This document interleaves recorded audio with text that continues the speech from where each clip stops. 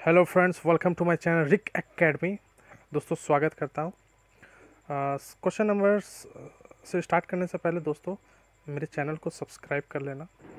Okay, और video पसंद आए तो उसे लाइक भी कर लेना। और कुछ किसी भी तरह कमी लगे तो आप ज़रूर कमेंट करें, और अच्छा लगे तो भी कमेंट करें। ओके दोस्तों, तो स्टार्ट करते हैं BSSC mains practice test number 1। तो क्वेश्चन नंबर 1 है कि निम्न में से कौन प्रथम गोलमेज सम्मेलन में उपस्थित होने वाले भारतीय उदारवादी हैं। ऑप्शन है आपका नंबर 1 तेज बहादुर Sapru, number 2 VS. Srinivas Shastri, number 3 MR. Jayakar, number 4 CY. Chintamani. तो दोस्तों इसका सही उत्तर है number 2 VS. Srinivas Shastri. Next question, निम्न में से कौन सा देश भू आवेष्टित है। भू आवेष्टित का मतलब हो गया लैंडलॉक। ओके दोस्तों, तो ऑप्शन है आपका number 1 Azerbaijan, number 2 Ecuador, number 3 Italy, number 4 Palau.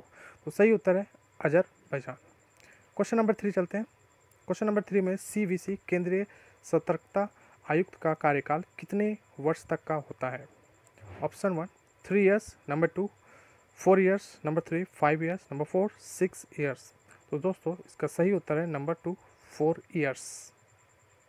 Question number 4 किस हवाई अड्डे पर कृषि और फार्मा उद्योगों के प्रसंस्करण व भंडारण हेतु विशेष टर्मिनल शुरू किया गया।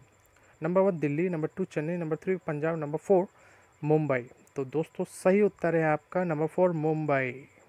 क्वेश्चन नंबर 5 बौद्धिक संपदा सूचकांक 2020 में भारत का रैंक कितना है। नंबर 1 35, नंबर 2 36, नंबर 3 39 या नंबर 4 40। तो दोस्तों इसका सही उत्तर है नंबर 4 40। क्वेश्चन नंबर 6 पुर्तगाल के राष्ट्रपति का नाम क्या है।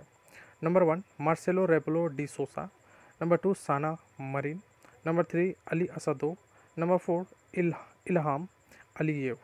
तो दोस्तों इसका सही उत्तर है नंबर 1 मार्सेलो रेबलो डी सोसा।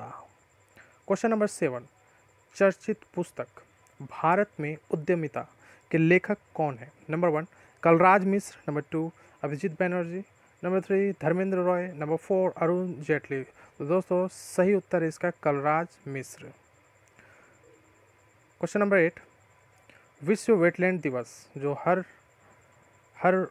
वर्ष 2 फरवरी को मनाया जाता है, तो विश्व वेटलैंड दिवस 2020 की थीम क्या थी। नंबर 1 आर्द्र भूमि जैव विविधता, नंबर 2 आर्द्र भूमि और वन, नंबर 3 प्रकृति और वेटलैंड्स, नंबर 4 जीव संरक्षण और जैव विविधता। थोड़ा जैव विविधता का स्पेलिंग रॉन्ग है दोस्तों, लेकिन फिर भी कोई बात नहीं, पढ़ने में मैं पढ़ ले रहा हूँ। तो आर्द्र भूमि और जैव विविधता नंबर 1 इसका सही आंसर है। क्वेश्चन नंबर 9 चलते हैं। क्वेश्चन नंबर 9 में मानव मस्तिष्क का वह कौन सा भाग जो कि खाने पीने की इच्छा का नियंत्रक है।